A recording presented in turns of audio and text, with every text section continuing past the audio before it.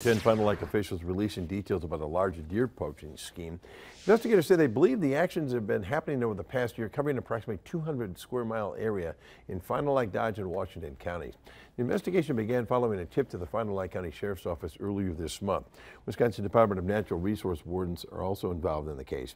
Officials say the suspects are killing deer with guns and removing the heads of bucks and leaving their carcasses on the ground. Does have been found dead, fully intact. Law enforcement asking for your help by contacting them if you hear gunshot wounds or hear gunshots during the overnight hours. See vehicles shining deer or shooting at deer from the road.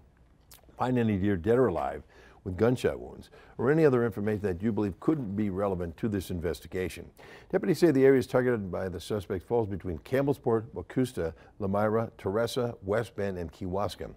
If you have any information, you can find the contact numbers of your respective counties' conservation wardens on our website, wbay.com. You can also leave an anonymous tip on the Fond du Lac County Law Enforcement